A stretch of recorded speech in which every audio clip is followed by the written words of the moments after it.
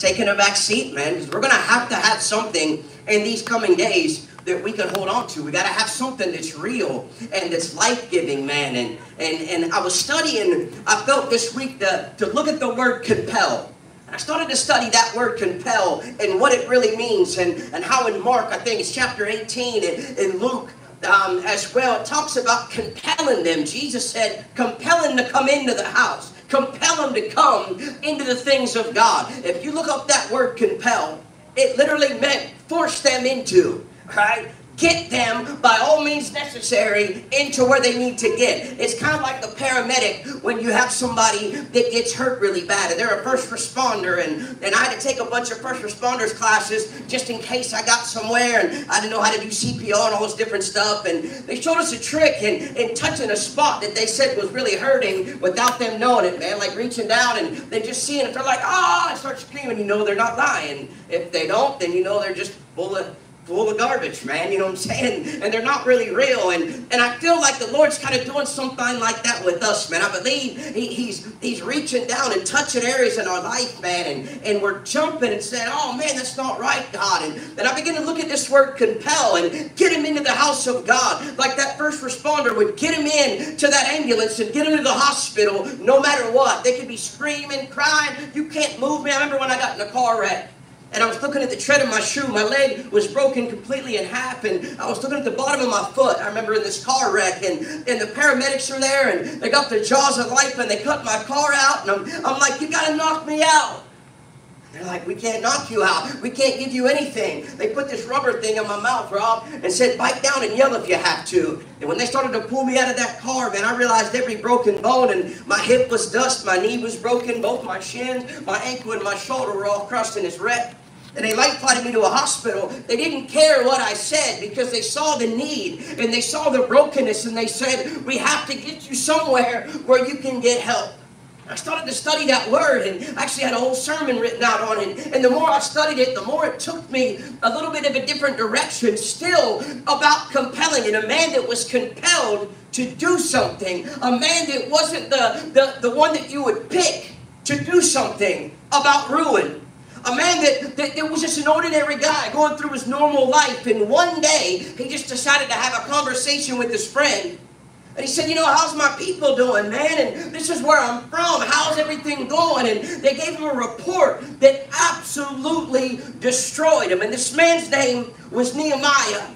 And Nehemiah was an ordinary man, but he had a broken heart for the issues of his people. I want you to hear this, man. There's not many people that have a broken heart for anything but themselves. You don't find it often out there, man. And Nehemiah, who had a broken heart for the issues of his people, you're going to see Nehemiah was the last man that probably wanted to go do something about the ruin. Because he had it made, man. He was the king's second. He was right there. He got to eat what the king ate and watch what the king watched and do what the king did, man. He had the best of everything. But he sat back, this ordinary guy that's heart began to break, and he began to look at the situation of his people, and he said, I can't sit by and do nothing. I just simply can't. Somebody has to do something. And he said, it might as well be me. So I want to take you to Nehemiah, man, and verse 18 of chapter 2. We're going to start there. I'm going to bounce back to chapter 1 and back and forth. If you don't have a Bible, there's some back in the sound booth if you need one, man. If you need to take one home with you, there's some back there, man. So in the book of Nehemiah, Scripture says in verse 18, chapter 2, they began the good work. That's really all I want to read to you, man, right there. Somebody say the good work.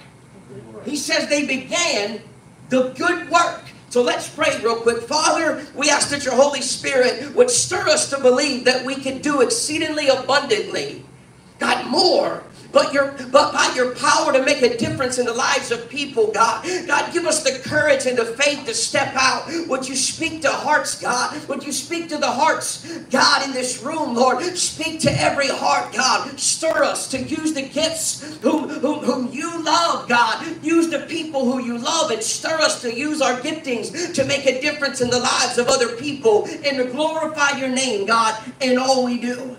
God, in absolutely everything we do. And we pray this in Jesus' name, the one who gave us perfect Son, Jesus. God, we praise you for that. We thank you. We give you glory. And we ask it all in Jesus' name. Amen. So I want to get real quick into this. And I want you to hear what he said. Let the good work begin.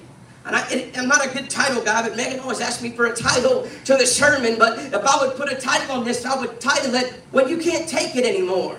When you literally can't take it anymore, when you've exhausted everything in you and you can't take it anymore, what do? What do you do, man, when you're at that position where you just can't take the kids being abused anymore, and you get tore up by it, and it drives you insane? When you can't take it anymore, what do? Most people sit back and just talk about it. A lot of people sit back. What do you do when you're in a department at work and you just can't handle it and you can't take it and it's driving you nuts? What do? What do you do as a minister when you go and you get to preach at these men's rallies and go to all these places and speak the gospel, and many people just look at you, hundreds of people everywhere you go, and they don't get why you're so excited for Jesus, and they don't get it why your heart breaks, why you get emotional in church. Why I weep and cry when I get into the presence of God and pray about unsaved people. I immediately break down and weep every time, whether I'm around just our staff or just me or in front of everybody, man. So what do you do when you can't take it anymore, man? We're going to look today at what is to me one of the most motivating, one of the most captivating, one of the most inspirational stories about an ordinary guy from the Old Testament that made an extraordinary difference. Right? Man, look around this room. There's nobody that's extraordinary. We're all ordinary people. We all put our pants on one leg at a time, just like everybody else. And if you're like me, when you take your shorts off, you kick them up in the air and catch them. You ever do that, man? And then I feel like Macho Man when you walk in the back and you're like, yeah, did anybody see that? Anybody else take their socks off without bending over? That's just me. I kick them off like slippers, and both of them kick off right there next to my bed where I can just slide right back, the next morning if I need to, man. Some little tricks that we have, man, and just an ordinary man did ordinary things. Nehemiah wasn't a pastor, he wasn't a priest, he wasn't a king, and he wasn't a prophet. Right? He was none of those things. He wasn't anybody in the Bible that had signed up for ministry and said, hey, I want to go do what he's doing. I want to stand up front and preach. He wasn't that guy, man. Nehemiah wasn't a warrior. You look in the Bible, and my prayers as a man has been, God, make me a warrior. I thought I was the man before Christ, and I thought I didn't have a person that I could face that could beat me, man, and I just thought I was invincible, but now I get saved, and man, I realized I wasn't anything but an ordinary person, but I wanted to be this warrior. I wanted to be this fighter. I wanted to have this reputation. And then I come to Christ, and what happens when I came to Christ? I would get timid and I'd sit in the corner like this, and people would be singing, and I'd be like, what's wrong with them? Why are they singing so loud? Not realizing 6 months earlier I was in the bar singing Hank Jr., tearing my beer, crying over something that who knows what it was, man. Emotional as all get out, but I get into the house of God, and that boldness to be a warrior and to be a mighty man for God went out the window at times, man. But Nehemiah was just this ordinary person that heard about something that broke his heart. Listen to me, man. That heard about something that broke his heart, that crushed his spirit to a point where he had to do something about it. Right? He was compelled to make a difference in the world around him. And I want to ask you this question today. Is that where you're at? Are you compelled to make a difference in the world around you? Do you feel called to that? Do you feel forced into that? Do you feel compelled? Some of the definitions that I looked up of the word compel involved pictures with hands being tied up by ropes. I was like, whoa, man, this is getting serious. Literally, it was saying, bind them, get them to the place where they need to go, man. Compel them. And Nehemiah felt compelled to do something, to make a difference in the world around him. But he was an ordinary guy. So what does he do? He's an ordinary guy in a little town that didn't have anything big going on. What did he do, man? If you don't know much about Nehemiah, Nehemiah was known as a cupbearer. Right? That was his title. That was his job. He was a cupbearer. And Nehemiah was a cupbearer to the king of Persia, King Artaxerxes. And now you may say, what in the world is a cupbearer? And that's a good question. But listen, if you would compare it to today, it'd be kind of like a servant or maybe a butler. Could be the equivalent of a cupbearer, man. But a cupbearer was incredibly trusted. Hear me, man. He was incredibly trusted because if you could imagine, this guy had access to the king at all times. Right? At all times. So if the king's having a private conversation and he says, hey, I think we need to go attack so-and-so at this place, the cupbearer would hear him. And he would have to be very trustworthy, and he would have to be confidential, and he would have to be a man that wouldn't take that word out anywhere outside of the king's chambers, man. Right? So if the king said, I don't like the way so-and-so walks, that cupbearer had to keep that private, man. The cupbearer was going to hear it, and he was going to have to keep that information to himself. So this guy would have been incredibly trustworthy, right? Ordinary man, but he would have been full of integrity, and he was also incredibly loyal to the king because the cupbearer would do important things for the king. Right? When, if you could imagine, there was a time in history when many people were trying to kill the king. Right? You ever see Braveheart, movies like that, man? There was a lot of stuff going on like that, man. And they would try to take the king out because they wanted to take the territory and they wanted to take the kingdom, and they would try to overthrow the king. And the cupbearer would do all these things to make sure the king was protected. He was the only guy that would taste the wine before the king would drink it. So I want you to think about this for a second, man. I don't know about you, but if I'm the guy tasting the wine, I want a good health insurance. I want good benefits, man. Because anytime my job goes bad, I'm not only probably out of a job, but I'm probably out of a life. Right? If this goes wrong, my life ceases to exist. So I'm going to have it. My life's going to be comfortable. I'm going to have it made. King, if you want me to drink your wine to make sure it's not poison before you drink it, you're going to have to make sure I'm taken care of and I'm comfortable. So Nehemiah had no reason. He was comfortable. Many people in church are comfortable. They sit there week in and week out, and they might live paycheck to paycheck, but that might be the biggest problem that a lot of them have, man. And they like the comfort of their own home, and they like the comfort of things, and you don't want to make any changes because you're good. You're comfortable. You get comfortable in habits, whether they're good habits or bad habits. And we have such a hard time breaking out of them, man. Such a hard time that there was a statistic that only 9% of people, right? 9% of people in this study that had heart disease, but they could have just changed their diet and they would have been fine. No health issues, no medication, no surgery. Only 9% of those people made the changes in their habits that they needed to make. The rest of them had to have open heart surgery, and a lot of them passed away because they weren't willing to make a change and get out of the comfort of what they felt like their home was. One guy said, no, I like drinking big cups of milk and eating all this stuff. Well, man, you're going to die of a heart attack. And he said, I'd rather die of a heart attack than risk giving up that comfort. And this is where so many people that I meet with are. They're comfortable in their garbage. They're comfortable in their life. They're comfortable even though they wish it was different. They won't do anything to be different. And Nehemiah was in a position where he was comfortable, man, and he was an ordinary person, and he had a great role. He had a great status, man. He had the role of a servant, right? Can you get any greater than that, man? He was serving, but he was ordinary, serving the needs of the king. And one day, Nehemiah, on an ordinary day, man, one day, right, this king came at him and he said, what's going on with you, Nehemiah? I can see something is wrong. I can see you acting, and I see you're in a place that you've never been before. But I can see that something's bothering you. And here's how the story goes in Nehemiah chapter 1, verse 2. It says, Hanani, one of my brothers, came from Judah with some other men. And I questioned them about the Jewish remnant that had survived the exile and also about Jerusalem. He's asking them about his friends and about his home. How's everybody doing? So we're having a conversation between Nehemiah and his brother, and he says, tell me about our people, man. Tell me about our homeland. Now, the reason Nehemiah is asking about this is because 140 years prior to this moment, 586 BC it was, man, the Babylonians were under the rule of evil King Nebuchadnezzar, man, and y'all heard me preach about him before. And he attacked the Jewish people and completely demolished their city. Now, I want you to catch this for a second, man. Demolished their city past the point that any of us can comprehend. Right? Like we might have some broken down buildings and we might have some space that needs filled and things like this. But the Babylonians burned their city to the ground. I mean, you've heard of Solomon's temple.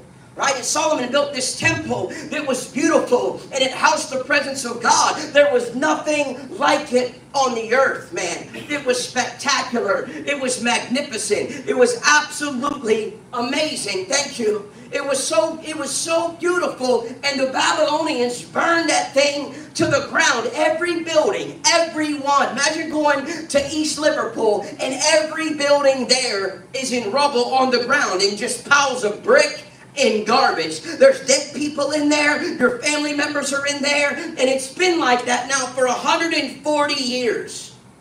Right? And it's horrible, man. And almost everyone that they knew was without a job. Almost everyone that he knew in his family and among the people of God that he knew were without a job. And they were without any kind of hope. And the Israelites, the Babylonians, took the Jewish people captive.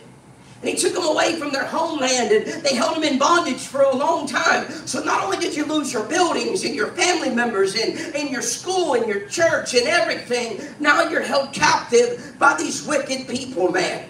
And if you can imagine, the Jewish people felt demoralized, man. They felt completely hopeless, and they said, what are we going to do?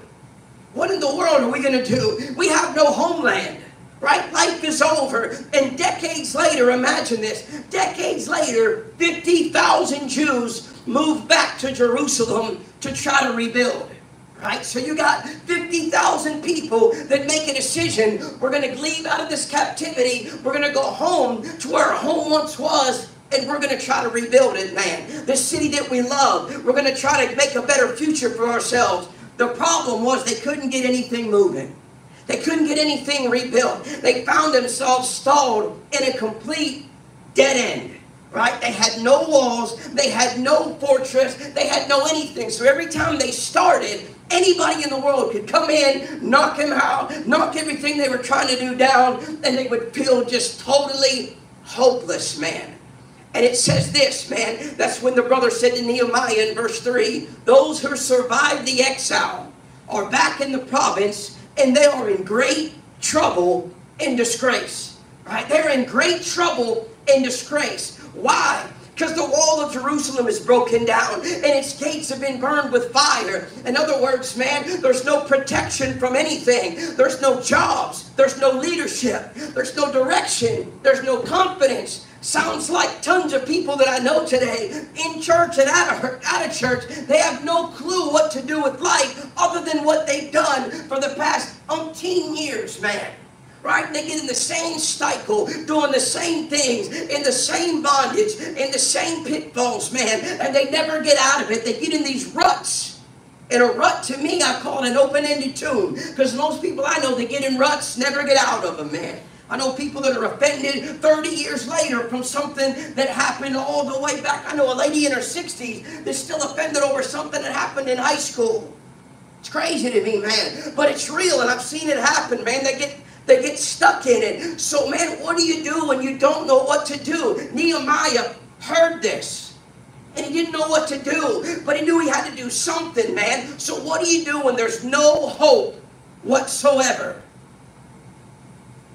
There's over 100,000 people dying every year right now from drugs. Over 100,000 a year from drugs. That's now twice as much as the Vietnam War combined. Altogether, more people in 1 year, over 100,000 people now. Just 3 years ago, it was 40,000. Now it's over 100,000. And I don't see the church blinking an eye. I don't see anyone anguished in the altars weeping over the people that are hurting. I don't see tears being shed across this place or anywhere I go saying, man, if this don't turn, we're not going to have a generation next that's coming after us. We're going to have death and destruction and ruin and no hope. So somebody has to do something. Somebody has to get stirred up to say, what do we do, man? What do you do when you don't know what to do, when you see something that breaks your heart and you know there's a good work that needs to be done and you think perhaps you're supposed to be a part of that good work? What do you do when you see something that bothers you so deeply that you can't take it anymore? What do you do? What do you do when you see children that are being abused? 1 in 3 girls are sexually abused. By the time they're 13 years old, 1 in 3. What do you do when you sit across from that little girl in my office and I have to talk to them and they explain things, man? What do you do when you sit there and hear that and you don't have anything in your heart but go kill the man that just did this, man? What do you do when you don't know what to do and it seems like there's no hope, man? When you see something that bothers you and you can't take it anymore, I want to give you 3 thoughts about how to begin your good work. Because everyone in here gets anguished over something. Everyone in here gets, if you're a believer in Christ, you're going to get anguished over something, man. So what do you do, man? The first thing we see Nehemiah do, and you may end up doing at some point in your life, I have to pray. Rob, as me and you were talking about this before church. Number 1 is you actually sit down and you cry. Most men today would say, that's ridiculous. You'll never do that. You shouldn't sit and cry as a man. The Bible says that Nehemiah, when he heard the news, he sat down and he wept. And then he began to do other things. But the first thing that he did was he sat down and he wept, man. So you sit down and you let whatever it is, whatever injustice in the world that breaks your own heart, you sit down and you get anguished over it. The problem that we have in the church today is ain't nobody anguished over the sin of the people in the world that are going to hell. So we develop a people that are a social club more than we are an army dressed for battle. We become somebody that wants to get in the house of God and just deal with the people that are the good Christians and they dress just right and look just right. But what about all the ones that are out there that are poor and widows and children and they're dying and children are growing up in these broken homes? What do we do about it, man? I don't know about you, but I didn't ask for this burden. It just came upon me. When I gave my heart to Jesus, I started to see things in a different light. I started to see leaders who needed people to stand with them no matter what, man. No matter what, to stand with them and to fight for them and to be by their side and to encourage them. God gave me that burden. I didn't want to do that, but I seen leaders that were treated like trash and it anguished me. I seen schools, man, and I remember doing drugs when I was 11 years old in school. Like, I got weed from school. I didn't see it in my home. I never seen alcohol in my home, cigarettes in my home. I never seen weed in my home. I never seen drugs in my home. I got it from school at 11 years old. I'm a drug addict. I'm eating Xannies and smoking weed and stealing a car and drinking, man. It started to break my heart that there's kids out there that are 11, 12 years old like I was. It's already getting high and trying to find out where they fit in life. And there's churches all around this valley that are empty, that don't have no children in them, man. But they're not going out to reach the children because there's no anguish. There's no burden. They're comfortable. They're comfortable where they are. It breaks my heart, man. We don't have anybody that's sitting down to cry. I remember being at Teen Challenge and we'd have altar calls for 3.5 hours. I'm talking not even a pastor saying anything other than just weeping and there being music playing. But you had a group of people that were anguished over the condition of their lives and anguished over the condition that they didn't have the Holy Ghost in their life yet because they didn't believe. They were anguished over it. God, I want all you have for me. Yeah. And I watch God take absolute failures in life, inmates and drug addicts. I've been in federal prisons and preached the gospel. I've been in county jails and preached the gospel. And I've seen people in all of them begin to get saved and weep their way to Calvary, man, because somebody felt anguished enough to do something about it. Amen. The unqualified, I'm not qualified for this. I was at that men's rally and I'm looking out among that audience and looking at the stage, and I remember being in different places that I spoke where there was a lot of different people, and I thought, God, I'm probably the least qualified here.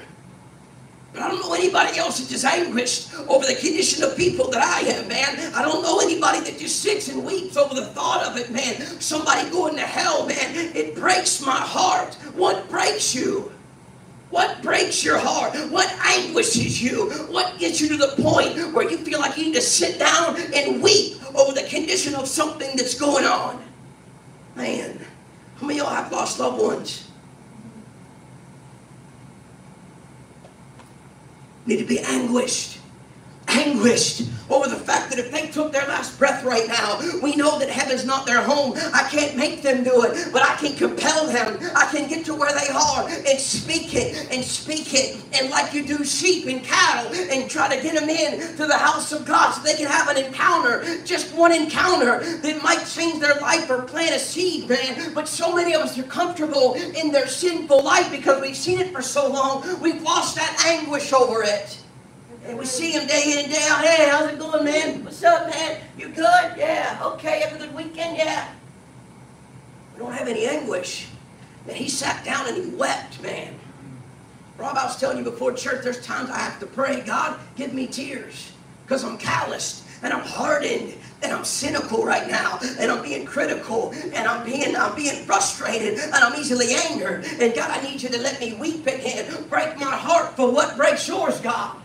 And that's my prayer. That's what it has to be. But you can see in verse 4 of Nehemiah 1, Nehemiah says this, when I heard these things, when I heard about the devastation, when I heard about the hopelessness of my people, he says, I sat down and I wept. It crushed me. It broke my heart, man. It anguished me. And what's so interesting to me is think about where Nehemiah was when he heard this news. Right? Nehemiah was 1,000 miles away from his homeland. It wasn't anywhere even close, man.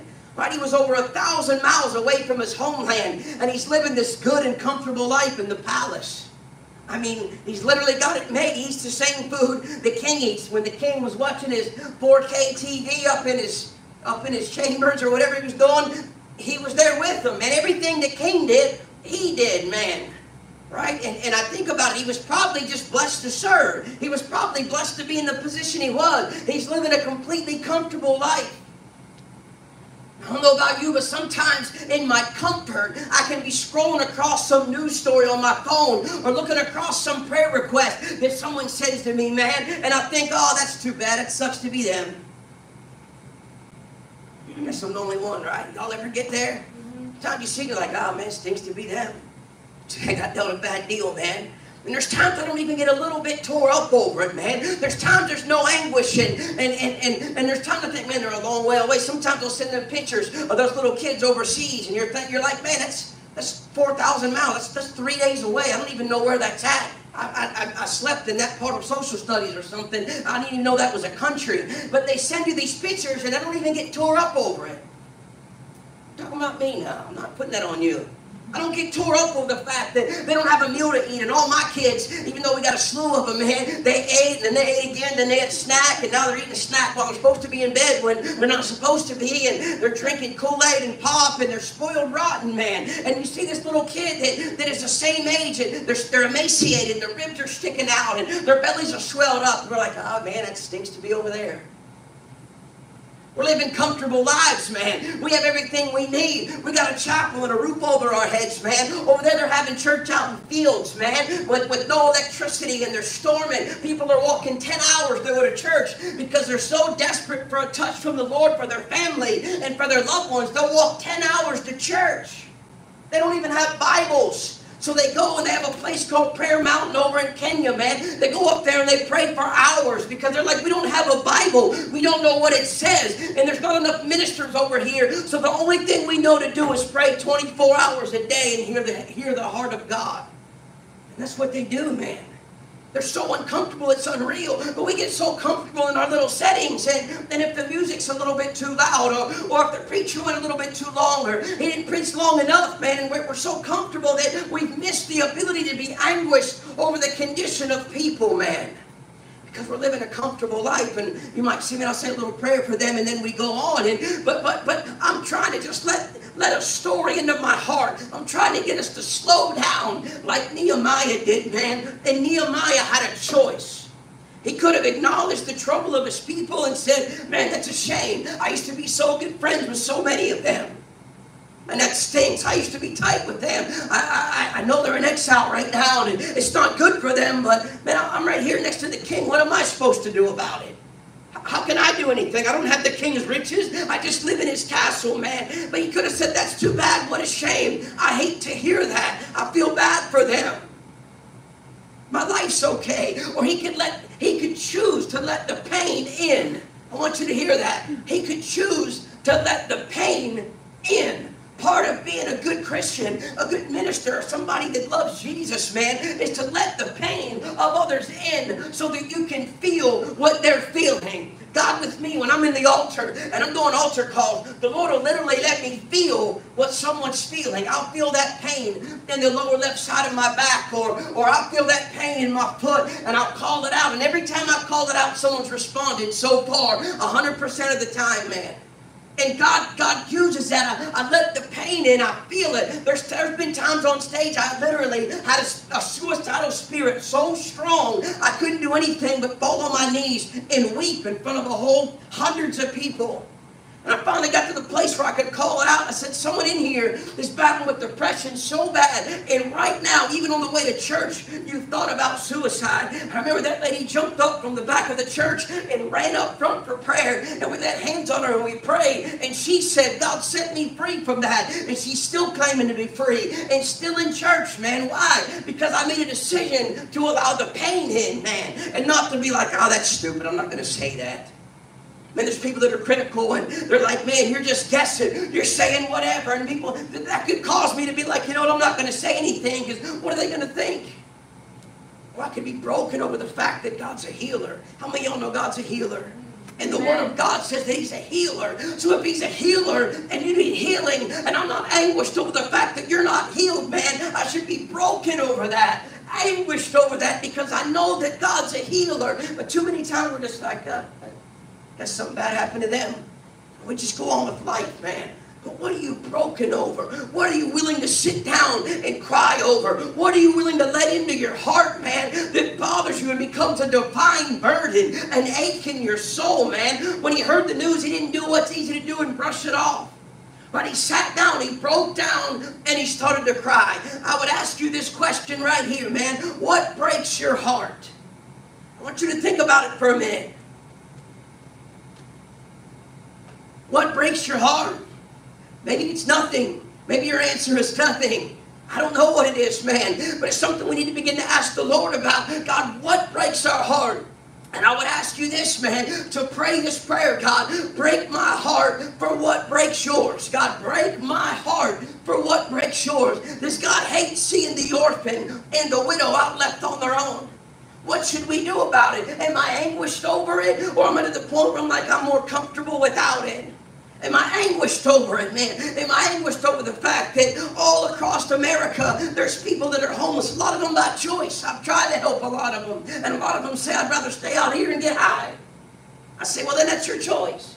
But there's a lot of them that don't know any different and have never been led a different way, and their family was that way, and their family was that way, and they don't know a different life, man. And we got to be anguished over the condition of them being where they are, man. What breaks your heart? I don't expect you to have the same burden as me. I don't expect you to have a national outlook and want to help this nation see revival. That's what breaks my heart more than anything in the world, is seeing a nation that's going to hell, man. And I want to see a revival. That's the burden that I have. That's the anguish that I've let in. That's the pain that I've let in, man. But what is it that burdens you? What is it that absolutely destroys you when you think about it, man? What is it that creates this righteous anger on behalf of God in you?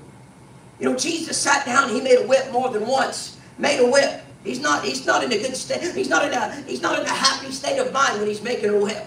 Right? You're about to go drive people out of the church and flip tables over, and this church is full of people and money and animals and all this different stuff. And I don't see in the Bible either time where anybody challenged them. Right? That means he was men in business in there. If I ran into somebody's business and flipped the table, I'm probably going to have to fight him. Right? I didn't see anybody challenge this man. He was serious. He was in there with this righteous anger. What gets you to that place, man? What gets you there? This isn't right. What makes you say, not on my watch? You've heard me say that countless times about the number of people dying. Man, that's happening on our watch. On our time as a believer, as a Christian, there's more and more and more that are dying, and we have the answer, and that burdens me. That's why when you see Alicia talking about singing this song and watching this video of all these people praising God in prison, she's been there. It breaks her heart to know that they're there, but they can be set free and they can be changed because it happened to her. So it anguishes her, man. It brings her to tears. What is it that crushes your spirit when you look at some injustice, perhaps to a group of people who are in need in this world, man, and you say, why doesn't somebody do something about this, man? Maybe for you it's troubled youth, man. Maybe it's people that are held hostage to drugs. Maybe it's special needs children, man. I don't know. Maybe it's kids that have been bullied and neglected, and your heart goes out to them, and you're anguished over the condition of what they've experienced, man. Maybe it's those bound by addiction and your heart breaks over it, man. And you realize you got to do something about it. You see that they're a hostage to drugs and they're trapped in this lustful world of pornography, and they do anything to get free, and you do anything to help them get set free. Maybe it's homelessness. I know people that have homeless ministry, and they do it constantly, man. And they're out there and they're helping these people that take advantage of them and have nothing to offer them ever. And yet they do it faithfully because it anguishes them to know that God's provided this home for me, and He can provide it for them, and He can give them a new start, and He can give them fresh direction, man. I'm anguished over the people that don't know their identity in church. I'm broken over it, man, because if you don't know who you are, you don't know what to do, and you go through life aimlessly, man. I'm broken over that. Maybe it's people who have been trafficked and abused, and your heart breaks over the fact that this young girl, man, had no control over this, and she feels like damaged goods and a failure, and you know that she's anything but that, man, because it wasn't her fault. Maybe it's, man, you see people sleeping overseas, and they just need a mosquito net. I don't know what it is, man. Maybe you're like some people, and I know you have a heart to get God's Word into the native language of every single person living today, man. Maybe you're anguished over the fact that most of the places overseas don't have one of these. You're blessed. I got 15, 20 of these laying around. Man, I got them everywhere. At every building, in every vehicle that I have. I got them in my bedroom. I got them downstairs. I got them in the downtown office in this place. I got some upstairs in the classroom. They don't have these amongst millions of people. Don't have one. Maybe that's your anguish. Maybe that's your burden to say, you know what, for $2 a Bible, I'm going to send millions of Bibles over. I'm going to get people to give $2 and $2 and $2. And this nation are going to send millions of Bibles over so they can have the same privileges that we have. Maybe that anguishes you that they don't have Bibles, man. Maybe you feel called to speak on behalf of the unborn, and we just seen some victory in that area, man, in our nation, man, and I praise God for that, because that's the prayers of people that were anguished, that wouldn't let up, that refused to just get comfortable, like, you know what, it just is what it is. They're just going to do what they're going to do, and we'll just sit down and let them do it. I hate it. It's not good, and it bothers me, but what are you going to do about it? Instead of that, people decided to pray and stand up for something, man, and they saw these innocent children begin to see worth and value in them, and they spoke about it, and it's going, and God's making changes, man. Maybe you're like some people I know, and that's your heart, man. Maybe that's where you're at. Maybe it breaks your heart. And what is it that burdens your soul? God loves people right where they are. And He invites them, man. Whosoever is thirsty, come in to the presence of God. So what breaks your heart?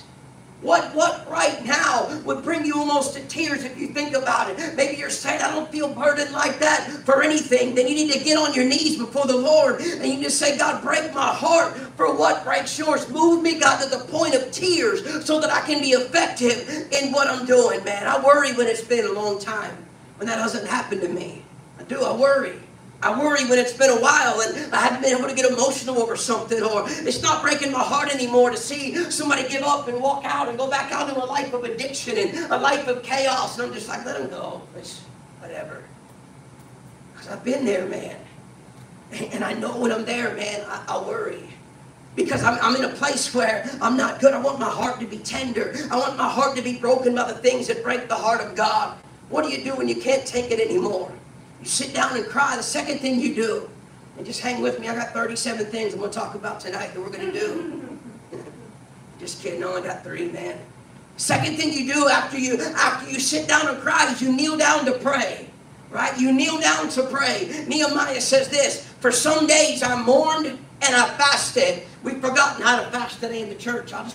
So many people, man, fast and pray. You want to see God move? Fast and pray. You want to see a breakthrough? Fast and pray. You want to see God move your heart and give you a burden? Fast and pray. You want to see God put somebody in your life that you need? Fast and pray. You want to know if that's the one or not? Fast and pray. Man, you want your wife to be transformed and your kids and your community? Fast and pray, man. So Nehemiah, for many days, it said, mourned and I fasted and I prayed before the God of heaven. Listen to me. If it's big enough to cry about, if it's big enough to complain about, it's big enough to pray about, right? I know a lot of people that come to me and they'll be like, Josh this and the community and the chief and Rob Smith, that sheriff, you don't understand. And they come and say this and your wife did this and she sang too long here. And man, it just gets to the point where I'm like, holy smokes, have you prayed about any of this?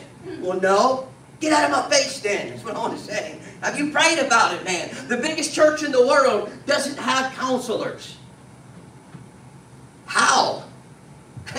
I meet with 90 people per week sometimes, man. There's been times where it's been that crazy. How do they not have counselors? He said, because we teach our people to pray. There's over 100,000 people in this church. They pray. When they have an issue, we say, go up to the prayer mountain and pray for a day. And when they come back after a day and they say, I don't feel any different, they say, go up there and pray for 3 days. And then if they come back and they say, there's nothing different, go up there and fast and pray for a week. And so we come back to the church and leaders of the church say, go up there for 10 days to a month, fast and pray. Do whatever you have to do until you have an answer from the Lord. Get anguished over it. Too many people just get uncomfortable in their situation and they want somebody to complain to.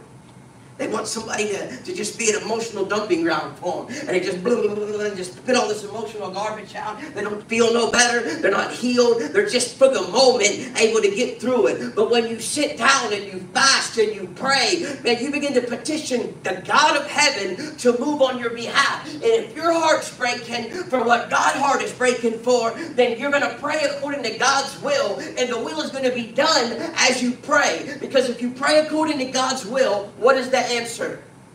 Yes. If you pray according to God's will, what does He promise us the answer will be if we pray? The affirmative. It's going to happen. You're going to see the prayer answered, man. Can you imagine? Sometimes, man, people just say the most insulting things, man. Like, all we can do now is pray. All we can do now is pray. Can you imagine how insulting that is to God? Man, we've tried everything. All we can do now is pray. People say it all the time. It blows my mind. Can you imagine God in heaven sitting on His throne saying, oh, well, man, all you can do now is pray. I have the answers. I have all authority. I have the kingdom, man. I mean, it's down to me now. You should be, all you can do now is pray. But unfortunately, that's how we are, man. All you got is me, the all-powerful, all-knowing, ever-present God that knows your future, that's forgiven you of your past, man. But man, we forget about that, man. And He said that He fasted and He prayed, man. Man, you're screwed now. I can hear God saying, you're done now, man. You know, all you got to do is pray, man. God plus one is always the majority. Y'all hear that, man? God plus one is always the majority. You might feel like you're alone. You might feel like the only one standing against what you're standing against. And I do at times, man, because more people walk away, I feel like, from me than ever come around, man. But I can't shake the burden to continue to do what we're doing in the way that we're doing it, because I'm burdened, I'm grieved, I'm anguished over the condition of so many people that don't have the answer when we have the answer right here, man.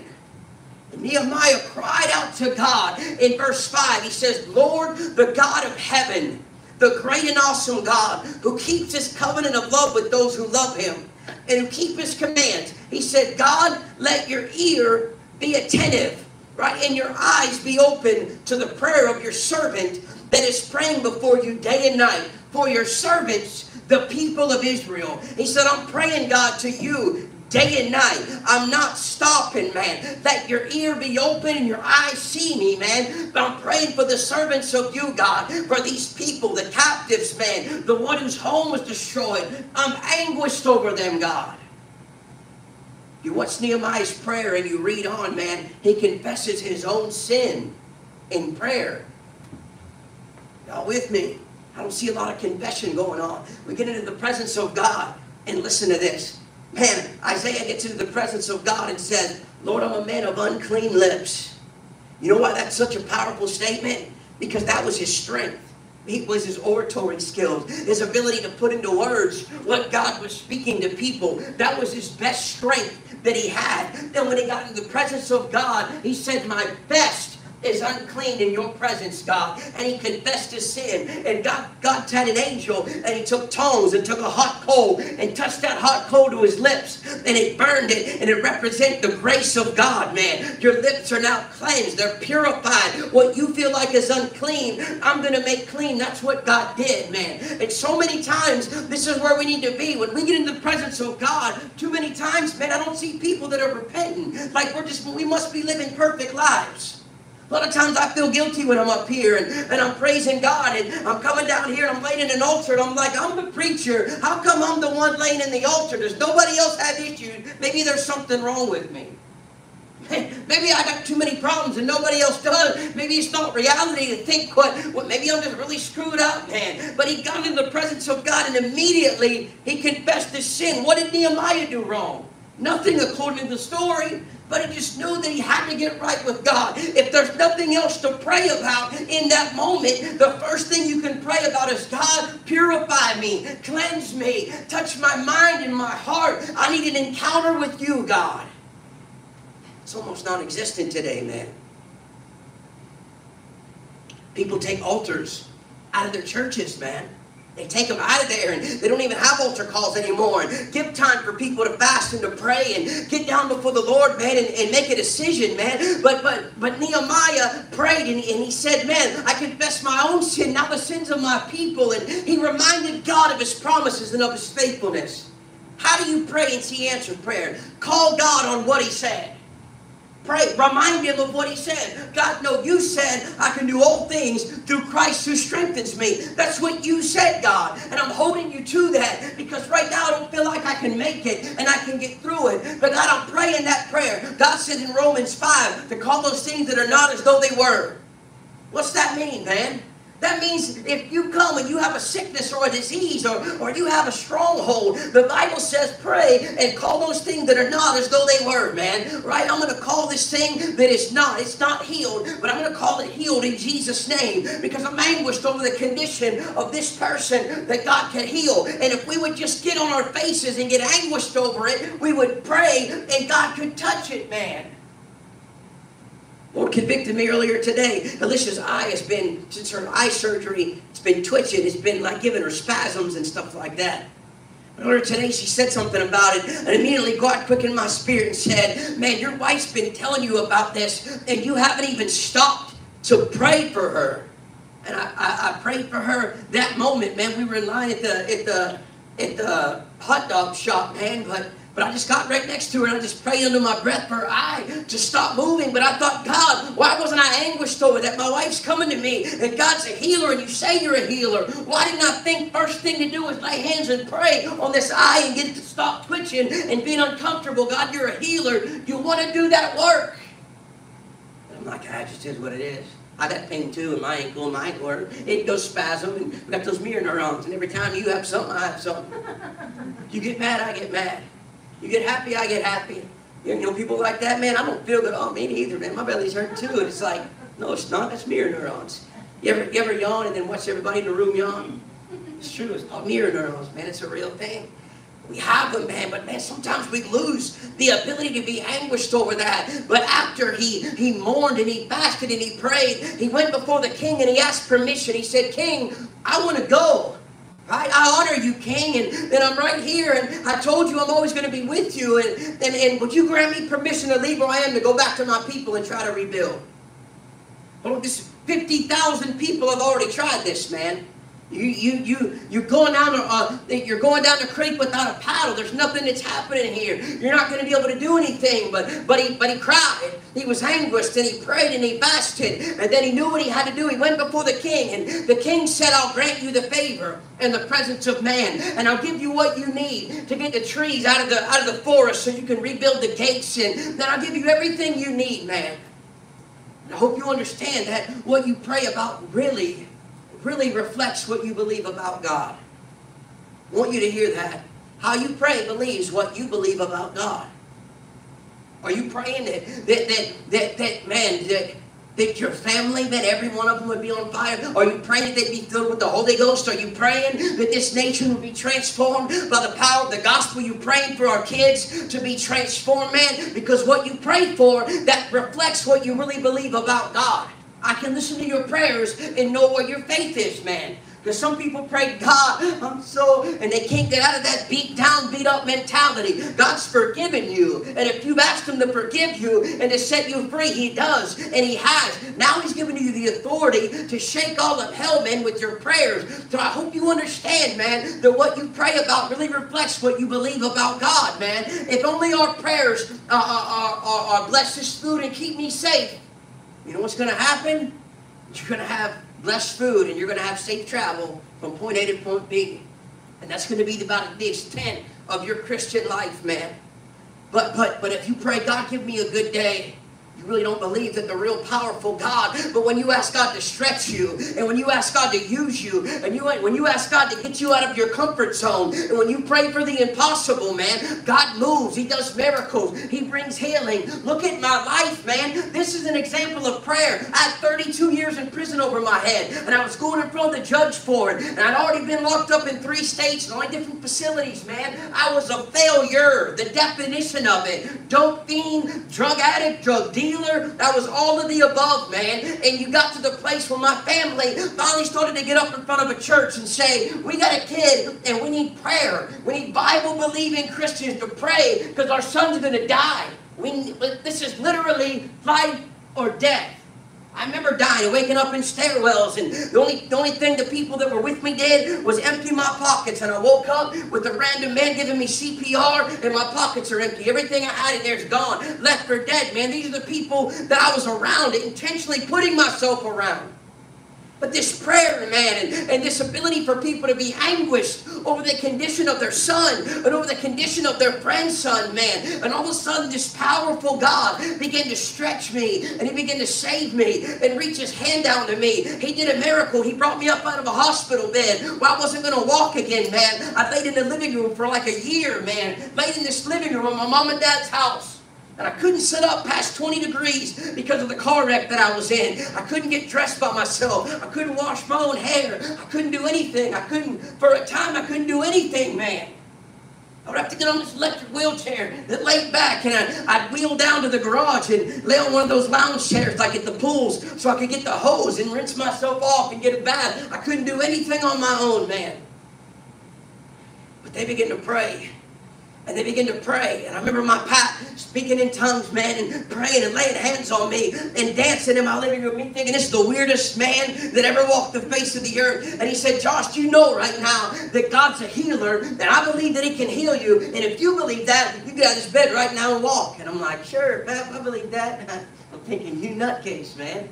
You're not. But he believed it, man. He was anguished over the condition of his grandson. He said, Josh, I prayed that I've asked the Lord not to take me until I see every one of my grandkids saved. Everyone else was saved but me, man, at this point. And I finally gave my heart to the Lord. And he got to see me preach one time at a church. He took his necklace off. It was his preaching necklace. He took that off. He got his preaching shirt on. He took that off. He had his preaching belt. He took that off. Alicia wears it all the time, man. It's got a great big belt buckle on it. It says Jesus. Has a Holy Ghost dove and a rainbow on it, man. And that was Pep. He took all his preaching stuff off. It was like here. It was like he was passing the torch. Here you go, grandson. And shortly after that, he passed away, man. But it's so amazing how he was anguished over the condition of his family. And look what happened. Every one of us, even the dope fiends and the drug dealers, got saved, man, because of the ability for him to be anguished, to weep, and to pray, man.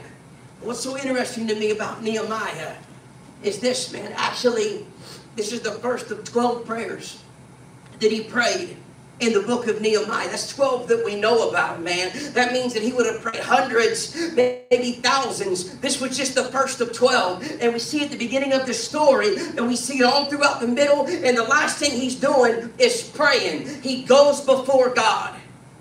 What I love about him is that you're going to see in the upcoming weeks, when you read, he is a leadership genius, man, right? Nehemiah is practical in every way. He studies, he strategizes, he casts vision for the people, he delegates. He's a leadership genius, and yet everything he does is faith with immediate faith-filled prayer before his good God. Before he does anything, he prays about it, man. How do you begin the good work when you can't take it anymore? And you let it into your heart, and you sit down and you weep over it. You get anguished over it, man. Then at some point you kneel down and you pray, and then once your heart's been broken and you've sought the goodness of God, the third thing that you do is you stand up and you act. Right? What do, man? You sit down to cry, you kneel down to pray, and you stand up to act. Nehemiah takes the cup and goes to visit the king, man. And his heart is heavy, and the king can tell him. So in verse 4, the king says, Nehemiah, what is it that you want? Right? Then watch him again. Here's a little prayer. Here it comes. Then I prayed to the God of heaven. He prays again, and then he answered the king. He even prayed before he spoke in response. Right? I answered the king, if it pleases you, if your servant has found favor in your sight, let him send me to the city of Judah where my ancestors are buried. Why? So I can rebuild the wall. He said, my people are hurting. Right? The walls are down. We're going through these trials. The city is exposed, man. And I cannot sit around and do nothing. I just can't. I can't sit around and do nothing. Somebody has to do something about this. It might as well be me. And he stood up to act. Somebody needs to do something. And I want you to hear me. It's going to be us.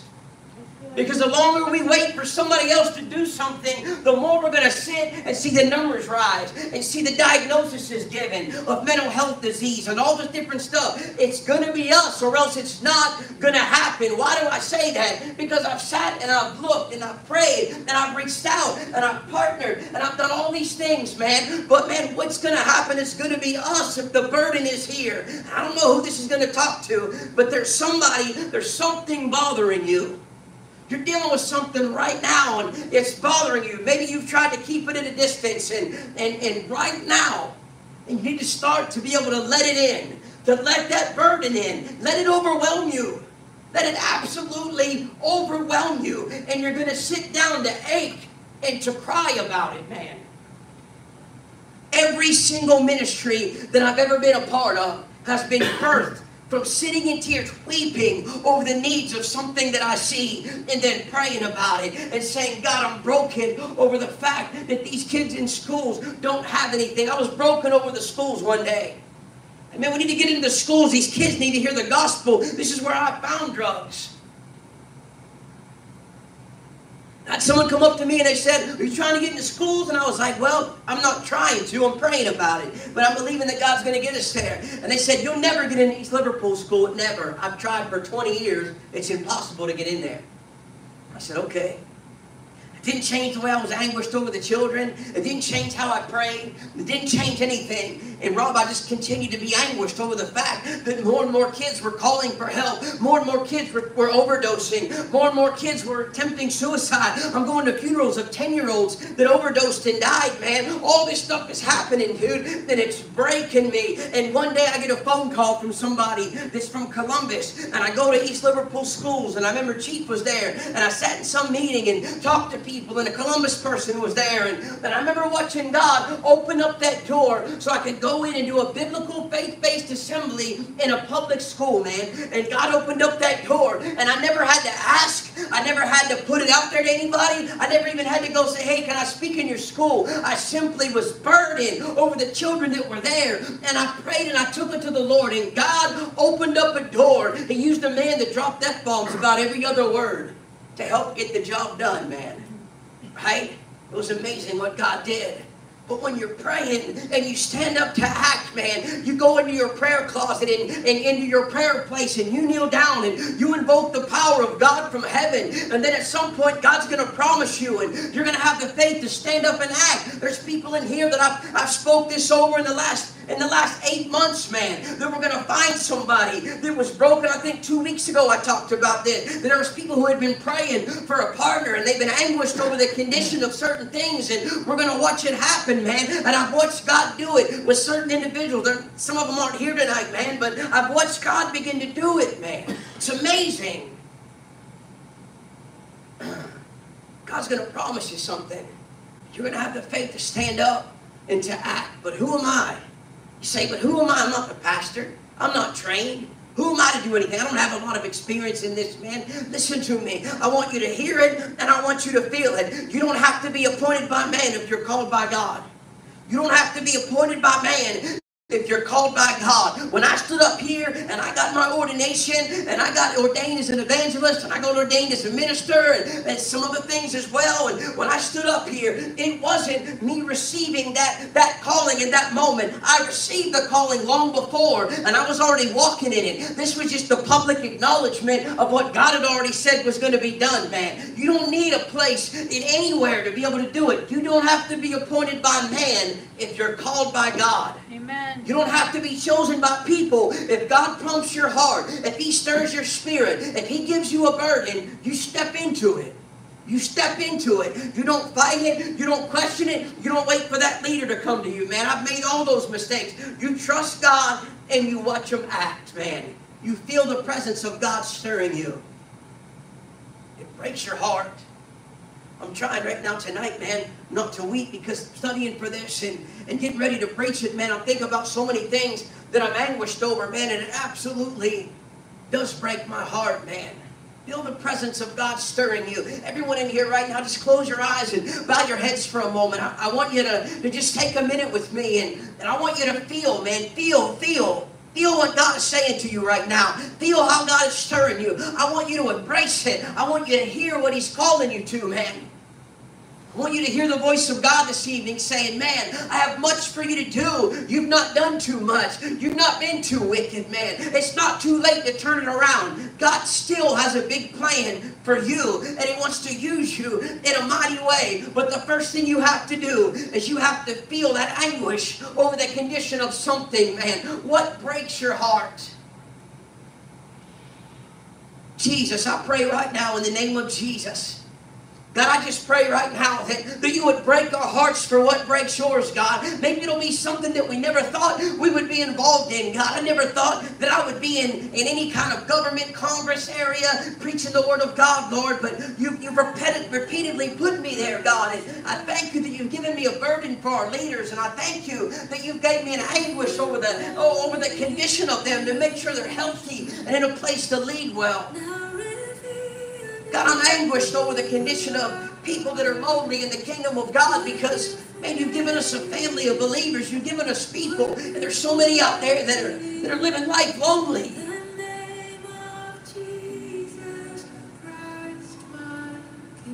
But God, I believe if they'll turn to you, God, you're going to give them a family, Lord. You're going to put them around those who love them, and their heart breaks for the same thing. And all of a sudden, those ones that are lonely feel like they're a part of something greater than they've ever been a part of, God. And they start to find their place with you. And you begin to answer prayers. And you begin to use them in a way that they never thought possible.